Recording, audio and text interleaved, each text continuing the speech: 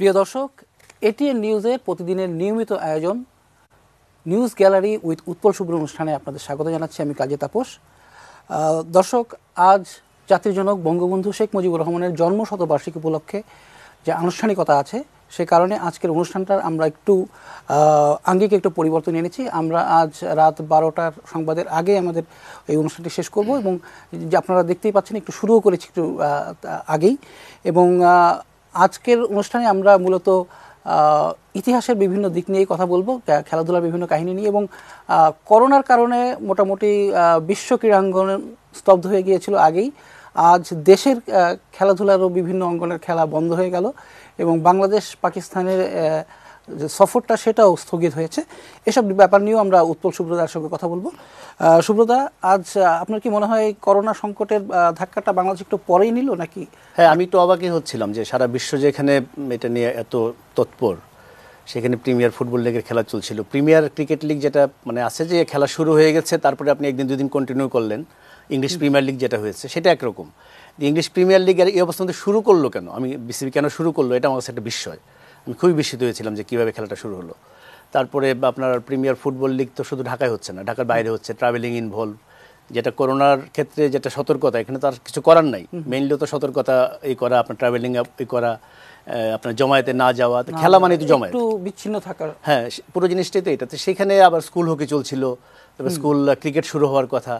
তো আমার সব দেখে মনে হচ্ছিল যে দুইটা জিনিস মনে কাজ করছিল। তার মানে হচ্ছে যে এটা তো যারা এই সিদ্ধান্তগুলো নেন, প্রথমত ফেডারেশন থেকে এখানে একটা ইনিশিয়েটিভ নেওয়া অবশ্যই উচিত ছিল। পরে যেটা হয়েছে তো সরকার থেকে ক্রীড়ামন্ত্রী ডেকে বলেছেন যে 31শে মার্চ পর্যন্ত যেন কোনো খেলাধুলার আয়োজন না করা হয়। এবং আবার বিসিবি কিন্তু শুধুমাত্র দুটো পর্ব আপাতত স্থগিত করেছে, 18-19। তারাই বলেনি যে 31শে মার্চ পর্যন্ত হবে না, দুটো পর্বের পরে তারা বুঝে করবে। তো আমার কাছে দুটো জিনিস লাগছিল। একটা হতে পারে যে আপনি এসব দেখে খুব নিশ্চিন্ত বোধ করবেন যে বাংলাদেশ তাহলে অবস্থাটা অত ভয়াবহ না। আবার আরেক দিক থেকে আপনি খুব উদ্বিগ্ন বোধ করবেন যে এটিকে আসলে বুঝতে পারছি না আমরা ভয়াবহতাটা। কারণ এটা খেলা তো মানে যেটা এই অনুষ্ঠানে বেশ কয়েকবার বলেছি যে খেলা জীবনের চাইতে বড় না। হ্যাঁ, এটা সব ক্ষেত্রেই যেটা হয়েছে যে আরও এর চেয়ে কত বড় বড় খেলার আসর। আপনার আজকে আইপিএল না হলে পরে 3000 কোটি টাকা নাকি লস হবে। আপনি মানে বিপিএল, ইংলিশ প্রিমিয়ার লিগ বলেন, লা লিগা বলেন, ইউরোপের চ্যাম্পিয়ন্স লিগ বলেন, মানে এগুলো তো আসলে চিন্তা করলে আরও অনেক টাকা, অনেক বড় টাকার অঙ্ক ইনভলভ। মেইনলি তো বড় কনসার্ন থাকে এইটাই। তো সেখানে বাংলাদেশে আমি মনে করি একটু দিয়ে যাক, মানে that is better then never. শেষ পর্যন্ত বন্ধ হয়েছে। সত্যিকার অর্থে নর্মালি কি হয়, কোনো খেলাধুলার আসর কোনো কারণে বন্ধ হয়ে গেলে মন খারাপ হয়, কিন্তু আজকে সত্যিকার আমি স্বস্তি পেয়েছি খবরটা পেয়ে। এরপর যদি বলি যে বাংলাদেশের পাকিস্তান সফরটা স্থগিত হয়ে গেল, এটা অনুমতি ছিল এবং এটা একদমই ইনএভিটেবল ছিল। এটা যে পরিস্থিতি, এটা জাস্ট মানে আমি মনে করি আনুষ্ঠানিকতাটা হয়তো আনুষ্ঠানিক ঘোষণাটা আজকে এলো, সিদ্ধান্তটা নিশ্চয়ই বেশ কয়েকদিন আগেই হয়ে গেছে। কারণ এই পরিস্থিতিতে এত প্রশ্নই আসে না। আপনি দেখেছেন যে শ্রীলঙ্কাতে আসার পরে ইংল্যান্ড চলে গেছে, আছে না যে এসেছি যখন খেলে যাই, বা অস্ট্রেলিয়া নিউজিল্যান্ড পাশাপাশি দেশ। এখন নিউজিল্যান্ডের প্লেয়ারদের একটা নির্দিষ্ট টাইম দিয়ে দেওয়া হলো যে তাদেরকে ফিরতে হবে, তো তাদের জন্য তো সেটা আপনার একটু ছাড়ও দেওয়া যেতে পারতো, তো সেই ছাড় কিন্তু দেওয়া হয়নি। তো সেখানে নতুন করে পাকিস্তানে যাওয়ার তো কোনো প্রশ্ন নেই। মানে ফ্লাইট বন্ধ হয়ে যাওয়ার পরে মানে এসেছে যখন ফিরে যাওয়ার তো উপায় নেই, এই অবস্থা তো তৈরি হয়েছে। সেটা একটা পর্যায়ে হয়তো এখন তো তাই হয়েছে। মানে এটা অদ্ভুত একটা মানে সময়ের মধ্যে আমরা আছি এখন, যে আমার ধারণা তো পৃথিবীর ইতিহাসেই তো এই ঘটনা ঘটে। প্রতিটা দেশ আমাদের জীবৎকালে আমরা দেখি, আপনি এভাবে চিন্তা করলে কিন্তু পুরোটা পৃথিবী এখন খন্ড খন্ড দ্বীপ হয়ে গেছে, মানে আলাদা আলাদা, সেই গ্লোবালাইজেশন থেকে উল্টো অবস্থা একদম পুরো। আপনার ওই যে আর কি, আপনার ওই যে এনিগমার একটা গান আছে না, সবকিছু পিছন দিকে যায়, আর ওই যে the curious case of Richard Burton সিনেমাটা, কিছুটা তাই। মানে পুরো জিনিসটা কিরকম হয়ে গেল, তাই না? তাহলে আমাদের এখন যেটা হয়েছে ইতিহাসের দিকে ফিরে যাওয়া ছাড়া উপায় নেই। হ্যাঁ, এটা একটা হয়েছে যে মানে এটার মধ্যে ভালো দিক, যেটা বলছিলাম যে ভালো দিক খোঁজা খুব নিষ্ঠুরতা দেখায়, অরুচিকরও দেখায়। এর মধ্যে ভালো দিক কোনোই নাই আসলে, যে অবস্থা হয়েছে। কিন্তু একটা হয়েছে যে যেহেতু খেলা নাই, এই দিনটা আমরা খুব দৌড়াদৌড়ি করে করি, এবং খেলা তো হবে। এই করোনা তো নিশ্চয়ই মানুষের কাছে, মানুষ এর চেয়েও বড় রকম প্রতিকূলতা, বড় রকম চ্যালেঞ্জ মোকাবেলা করে আজকে মানুষ এই জায়গায় এসেছে। এই করোনাও পরাজিত হবে, এ বিষয়ে তো কোনো সন্দেহ নেই। সেটা কতদিন, সেটা যাওয়ার আগে কতটা ভোগাবে, সেটা হচ্ছে প্রশ্ন। কাজে আমরা আবার খেলায় ফিরবো, আবার হয়তো আগের রাতের খেলা, ওই দিনের খেলা, সেটা নিয়ে টাটকা আলোচনা করব। তখন দেখা যাবে আবার এই দিনে সময় পাচ্ছি না, তো আমরা বরং এই সময়টাকে কাজে লাগিয়ে এই দিনেটাও আমি তাপস ভাবছি যে এরকম হতে পারে যে কাল পরশু থেকে আমরা, যেহেতু সুযোগ আছে, আমরা এই দিনেতে মেইনলি ক্রিকেট নিয়ে আলোচনা করি। দুই একজন দর্শক ইতিমধ্যে আমাকে বলেছেন খেলা কি শুধু ক্রিকেট পৃথিবীতে, সেটাই। ফুটবলে তো অনেক কিছু ঘটেছে, বক্সিংয়ে ফুটবল বিশাল ঘটেছে, খেলা। অ্যাথলেটিক্সে ঘটেছে। ওইটা করতে গেলে অত হয়তো আমরা আওতায় নিতে পারবো না, আমরা অন্য খেলাগুলোকে আস্তে আস্তে ইনক্লুড করার চেষ্টা করব। তো আজকে যদি শুধু ক্রিকেটেই থাকি, এই প্রথম দুইটা আমি খুব সংক্ষেপে সেরে ফেলি, কারণ নানা প্রসঙ্গে এটা আলাপ হয়েছে। যেমন আজকের এই দিনে 2007 বিশ্বকাপে হার্শেল গিবস 1 ওভারে 6 বলে ছক্কা মেরেছিলেন, আপনার হল্যান্ডের সেই পার্ট টাইম লেগ স্পিনার ডান ভন বাঞ্জ, নামটা যতবার উচ্চারণ করি ততবার আমার ঝামেলা লাগে। তো এটা ওই ওই টুর্নামেন্টটা কাভার করেছি আমি বিশ্বকাপ, কিন্তু ঘটনাচক্রে ওই গর্ব করতে পারছি না যে আমি মাঠে ছিলাম, কারণ এইটা যেদিন হচ্ছিল পরের দিন বাংলাদেশে খেলা ছিল ইন্ডিয়ার সাথে, আমি ছিলাম ত্রিনিদাদে, এই ঘটনাটা ঘটেছিল সেন্ট কিটসে। তো এটা আমার, এবং টেলিভিশনে যে আমি দেখেছিলাম এটা একদম ভাগ্যক্রমে। আমি পোর্ট অফ স্পেনের প্রেস বক্সে গিয়েছি, ওইখান থেকে বেরোবো আমি কি ভেবে ভাবলাম যে এই ওভারটা দেখে যাই, মানে কোনো কারণ নেই, কপাল ভালো আর কি। তো প্রথম ছক্কা হলো, যেটা হয় প্রথম বলে ছক্কা হলো, ঠিক আছে, আরেকটা দেখে আরেকটা হলো, 3টা ছক্কা হওয়ার পরে তো আপনি দাঁড়িয়ে যাবেন। তো ওইখানে টেলিভিশনে দেখলাম, মনে আছে প্রেস বক্সে দাঁড়িয়ে আমি দেখলাম যে 6টা ছক্কা।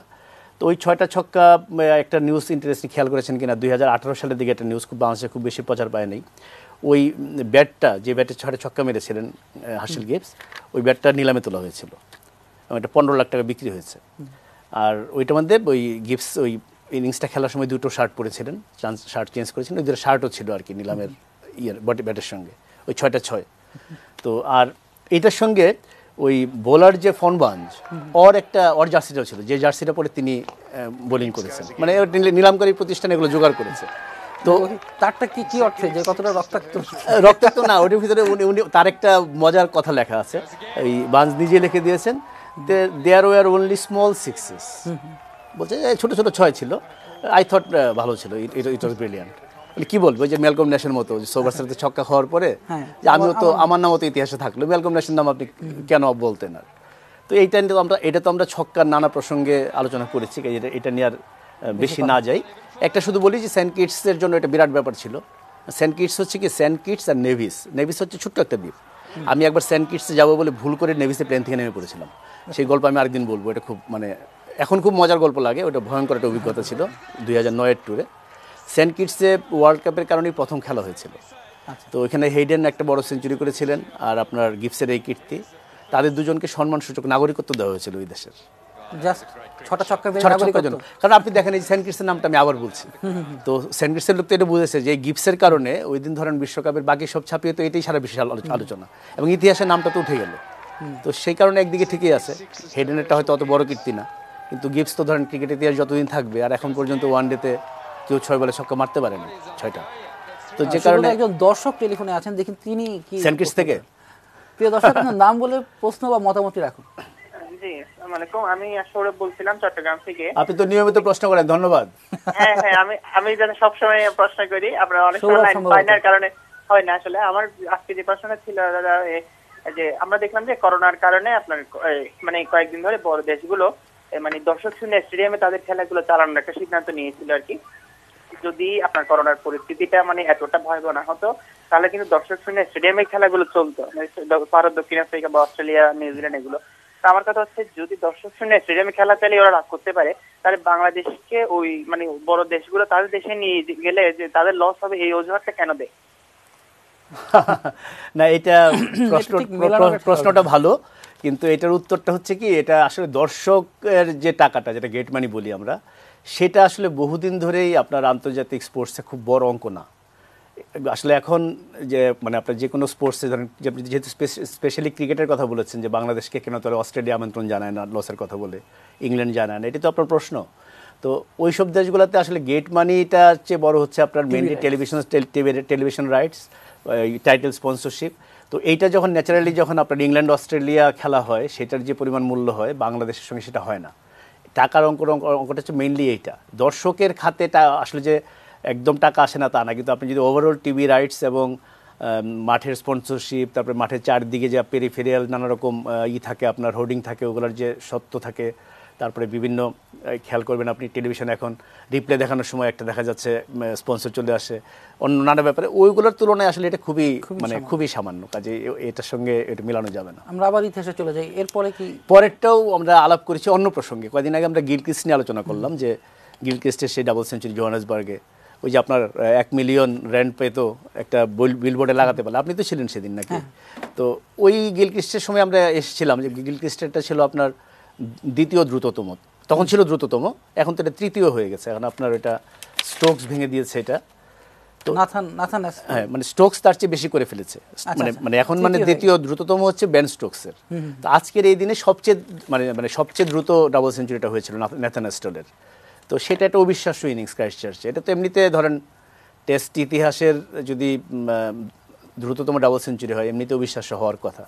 তো এটারও অবিশ্বাস্য কারণ হচ্ছে আপনার ধরেন গিলক্রিস্টের এই রেকর্ডের 1 মাসের মাথায় এই ঘটনাটা ঘটেছে, এবং তখন এটা আপনার গিলক্রিস্টের চেয়ে প্রায় 59 বল, মানে কি হয় আপনার নর্মালি 2 বল 3 বল 4 বল কম হয়, এখানে আপনার 153 বলে ডাবল সেঞ্চুরি ছিল। 153 বলে। এবং আপনি যদি ম্যাচের পরিস্থিতি দেখেন, ওই ইনিংস দেখলে আসলে আপনার চোখ সরাতে পারবেন না, মনে হবে কি পুরাটাই হাইলাইটস, মানে পুরাই নিচে হাইলাইটস। ওই ম্যাচটা 4 দিনে শেষ হয়ে গিয়েছিল। এটা উইজডেন বলেছিল এটা আপনার যে most glorious failure in test history. কি কারণে? কারণ তাদের আপনার টার্গেট ছিল 550, তো থার্ড ডের শেষে 28 ফর নো লস নিউজিল্যান্ড।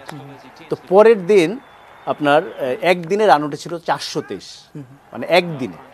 তো এইটা পরদিন আপনার নাথান অ্যাস্টল যখন সবার শেষে আউট হলেন, তখন নিউজিল্যান্ডের রান হচ্ছে 423, মানে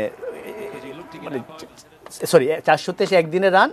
তারপরে টোটাল যদি আপনি হিসাব করেন, তারা হেরেছিল মানে ইয়েতে, অল্প ইয়েতে। আর ইয়েটা যদি দেখেন আপনি, যে লাস্ট উইকেটের যদি ব্যাপারটা দেখেন, লাস্ট উইকেট ক্রিস কেয়ার্নস ছিলেন আপনার ইনজোর্ড। তো ক্রিস কেয়ার্নস তো অস্ট্রেলিয়ার ওই দলে, নিউজিল্যান্ডের ওই দলে সবচেয়ে হার্ড হিটার। তো কেয়ার্নস যদি আগে নামতেন, এরকম একটা ধারণা হয়েছিল যে ম্যাচটা নিউজিল্যান্ড জিতে যেতে পারে কিনা, অসম্ভবকে সম্ভব করে। তখন স্কোর হচ্ছে 333 ফর 9, 550 টার্গেট, এই ম্যাচ তো শেষ। সেখানে অ্যাস্টল তখন 134 রান মাত্র।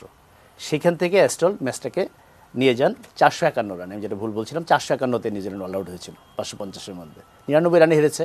কিন্তু ওই সময়ে ওই ইনিংস, এবং যেটা বললাম 153, আমরা অনেক কিছু বলি না, কম বল খেলে দ্রুততম। হ্যাঁ, আপনার মিনিটের হিসাবে এখনো ডন ব্র্যাডম্যানের ডাবল সেঞ্চুরিটা সবচেয়ে বেশি, 217 বলে 17 মিনিটে। এই মিনিট আর বলের হিসাবে একটু ঝামেলা আছে কেন? কারণ ক্রিকেটের আদি যুগে টেস্ট ক্রিকেটে মূলত মিনিটের হিসাব রাখা হতো। তখন মনে করা হতো টেস্ট ক্রিকেট হচ্ছে কতক্ষণ ব্যাট করলেন আপনি, সেটাই উল্লেখ, মানে বড় ব্যাপার, কত বল খেলেন এটা ব্যাপার না। যে কারণে অনেক বলের কিন্তু অনেক ইনিংসের বলের হিসাব পাওয়া যায় না। আমরা কি লিস্টটা দেখতে পারি ইয়ের?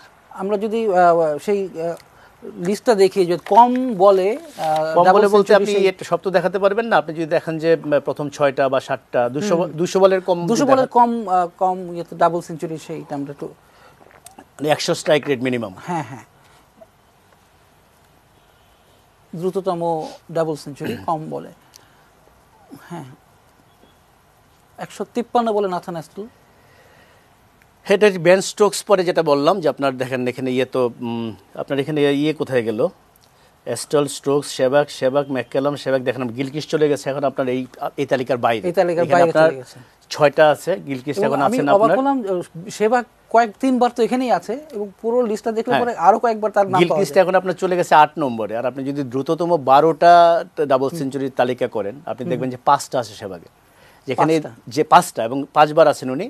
এবং এই 12টা দ্রুততম সেঞ্চুরি ডাবল সেঞ্চুরির মধ্যে আর কারো নাম মানে 2 বার নেই। আপনি যদি ব্যাপারটা সিগনিফিকেন্সটা বুঝতে চান, মানে শেবাগ ওয়াজ আসলে ফেনোমেনাল, মানে আমরা মনে হয় একদিন শেবাগের অনুষ্ঠান করতে পারি, মানে অসাধারণ।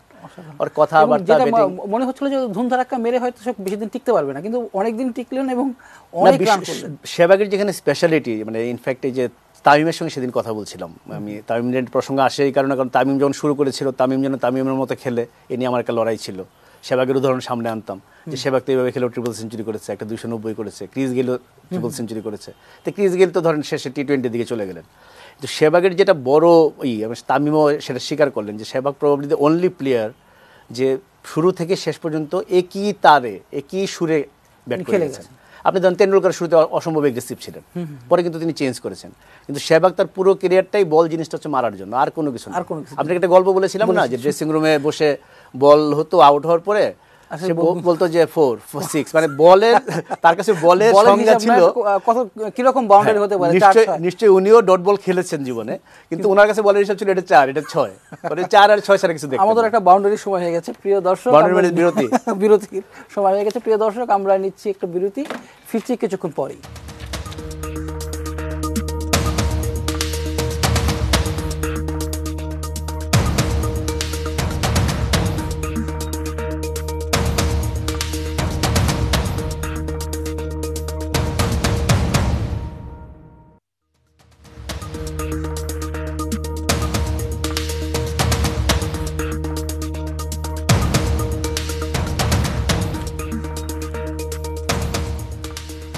দর্শক, নিউজ গ্যালারি উইথ উৎপল শুভ্রে আবার আপনাদের স্বাগত জানাচ্ছি আমি কাজী তাপস। একজন দর্শক আমাদের সঙ্গে এই বিরতির সময় টেলিফোনে সংযুক্ত হয়েছেন, তার প্রশ্ন বা মতামতটি আমরা শুনে নিই। প্রিয় দর্শক, আপনার নাম বলে প্রশ্ন বা মতামতটি রাখুন। দাদা তাপসদা আদাব। আদাব। আদাব। শুভ্রদা আপনাকেও আদাব।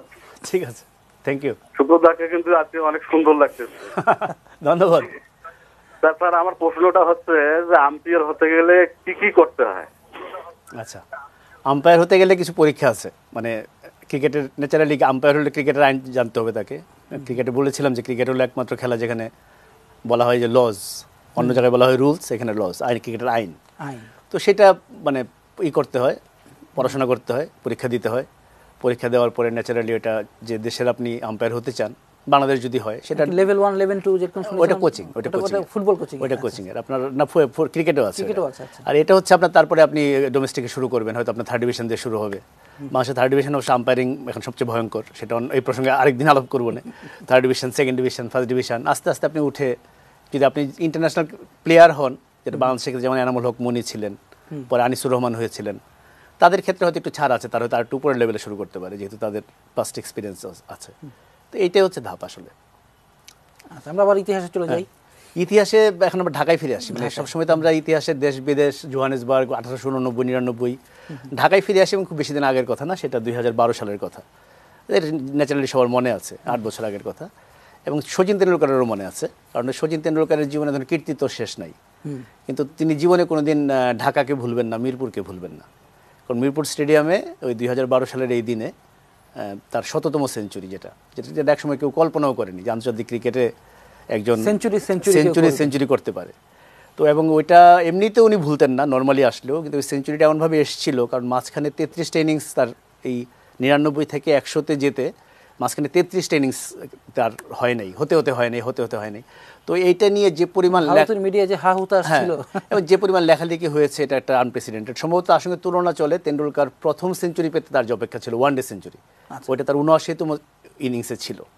ওইটা নিয়েও প্রচুর লেখালেখি হয়েছে। যদিও ইন্টারেস্টিংলি দুইবারই তেন্ডুলকারের যে পরে যে রিয়াকশন মিডিয়াতে, প্রেস কনফারেন্সে একই রকম ছিল।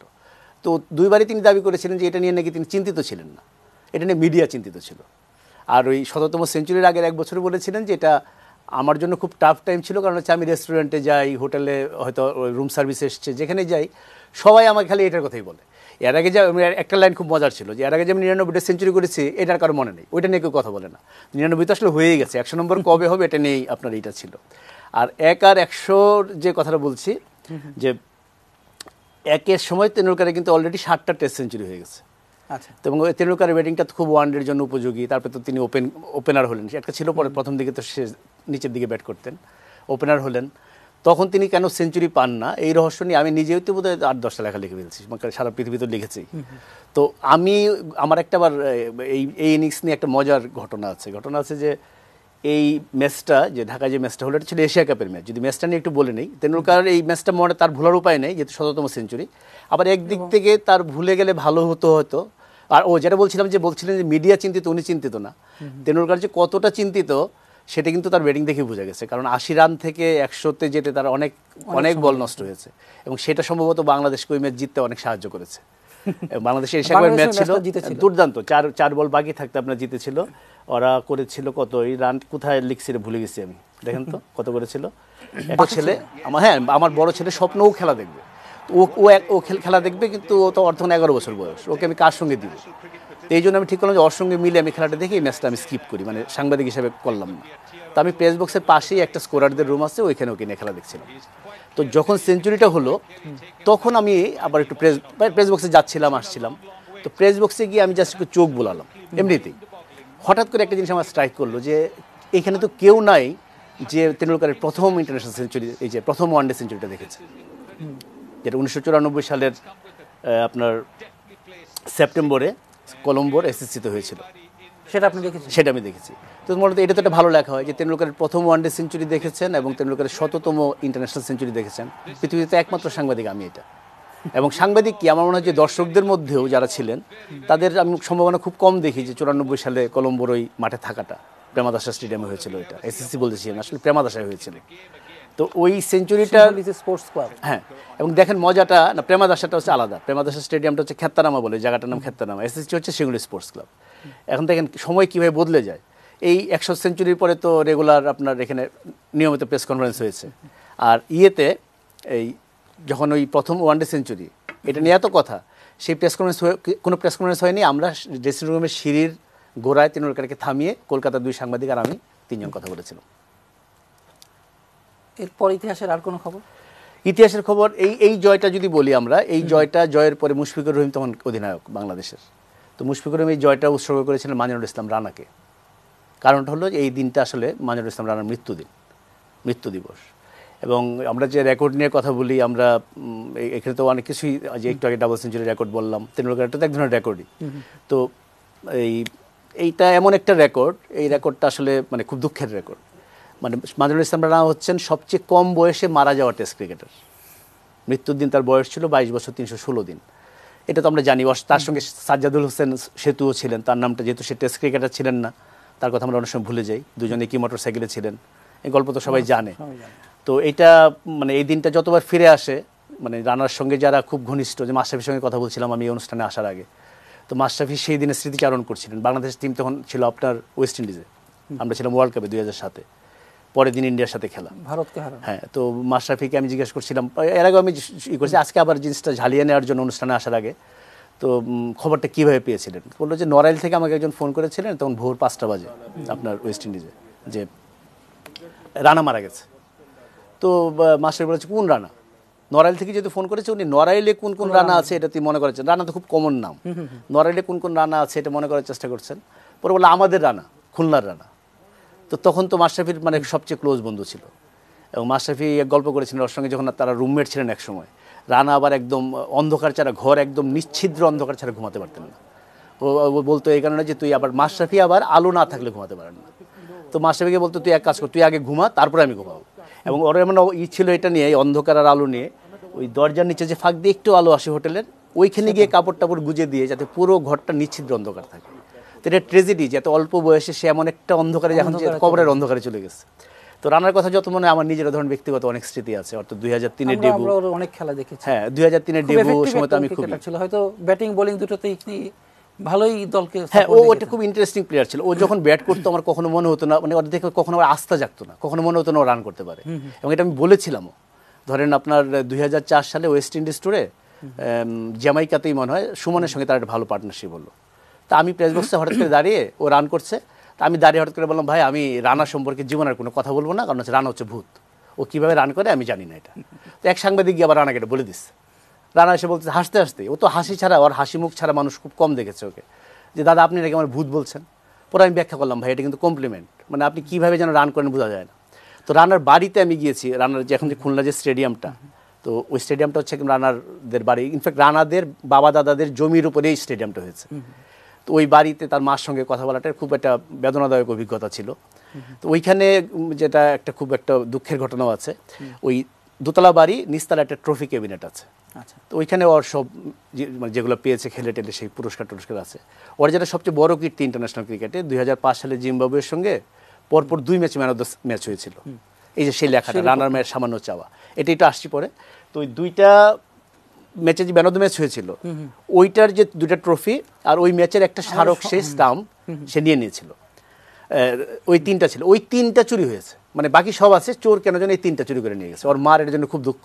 আর রানার মায়ের যে সামান্য চাওয়া যেটা দেখলেন, সেটা ছিল যে ওই স্টেডিয়ামটা যেহেতু তাদের জায়গাতেই তৈরি, আর রানার হ্যাঁ ইয়েতে, এইখানে একটা স্ট্যান্ড যেন তার নামে করা হয়, মানিনুল ইসলাম রানার নামে। তো বাংলাদেশে এই ধরনের বেশিরভাগ আকুতি বা শোনা হয় না। ওনার একটা প্রশ্ন ছিল যে রাজনীতিবিদদের নামে কেন খেলার স্থাপনা হবে, এটা কেন প্লেয়ারদের নামে হবে না। তো এটা আমি ক্রিকেট বোর্ডকে ধন্যবাদ দিই যে এটা খুব বেশি দিন লাগেনি। এই যে আপনারা দেখছেন, এটা মানিনুল ইসলাম রানার স্ট্যান্ড, এটা প্রেস বক্সের ঠিক পাশেই খুলনাতে এই জিনিসটা করা হয়েছে। তো আমরা এর মাধ্যমে আমরা শেষ করে দিই, যে রানার সেই ট্র্যাজিক গল্প দিয়ে আমরা শেষ করি, রানার আত্মার শান্তি কামনা করে আজকের নিউজগুলো আমরা এখানে শেষ করছি। আমরা কিছুক্ষণ পরই 12টা সংবাদে ফিরে যাব।